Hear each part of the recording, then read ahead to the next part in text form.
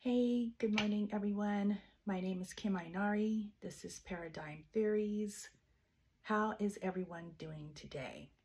I'm on Pacific Coast Standard Time. We have people from all over the world that watch my videos, and I have some new subscribers, and I want to say thank you.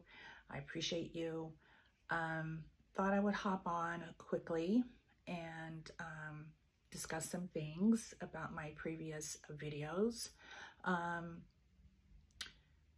I also want to thank each and every one of you who have reached out to me on my Gmail, on my email, and it's some really interesting comments and things in my email box. So thank you again. I had suggested if there's anything that you want to discuss or talk about, maybe in the very, very near future, I will be going live. So you guys just let me know what you like. So I wanted to touch briefly on the Moscow murders of the 4 University of Idaho students.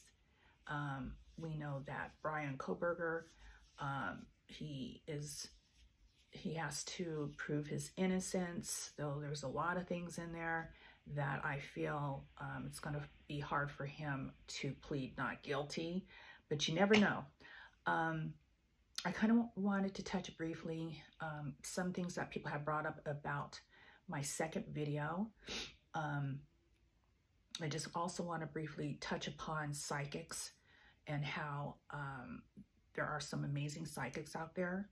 I don't know if they're 100% accurate. It's really hard to be 100% accurate on everything. I think you like anything that people that are pouring in money to these psychics, and so many of them came on board, including myself, about these murders, and were naming people and all this other stuff. And I think one psychic is being sued. And so I just think that you have to be responsible with anything, and that I want to be responsible and honest with you guys. I love tarot card reading. I do teach it. And I do feel that we all are capable of having this intuitive side, your third eye open. And like I've said before in my videos, it just depends upon how much you train your third eye and really go into a deep meditation and can really follow what the consciousness of it is trying to tell you how to proceed in your life. And so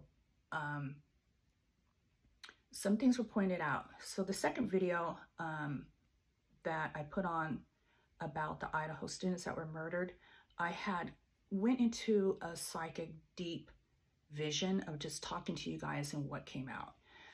There was a few things that struck me when I went back and watched it. I did mention that he or she was either 30 years of age or very close to being 30. And we know that Bryan just turned, I think, 28. He will be 29 this year. This is the guy that murdered those students. I kept seeing a beard on him, and I don't know. He seems like he's a person that likes to be clean shaven. So I don't know where that came from. I don't know if at one point he had a beard, but I did say that he had dark hair. I did say that he was driving a white, older vehicle, and that was true. I felt like he wasn't making a lot of money, that he was mooching off of people. I still believe that. He was probably mooching off his parents. And I don't think he had a lot of money. I'm just saying. So that was also in this second video. I was describing what I felt who this person was that did this. I kept picking up the state of Indiana. Now, which is really interesting to me that someone had pointed out. I kept coming through. I said, I don't know if he has family that lives there, or if he is wearing some kind of t-shirt or baseball cap with the words Indiana, but the Indiana came true. The Indiana was where he was stopped twice in Indiana on his way to Pennsylvania. So sometimes your third eye, I just want to let you guys know that we all have it within us, our intuitive side. and that sometimes it can be 100% spot on. Sometimes you're seeing things in the future, and or maybe you're experiencing things that will happen in the next couple of days. So I'm just really happy again that I feel that this guy is guilty. I do feel he that he was a type of guy that was just wanting to commit the most atrocious murder in history, and he did.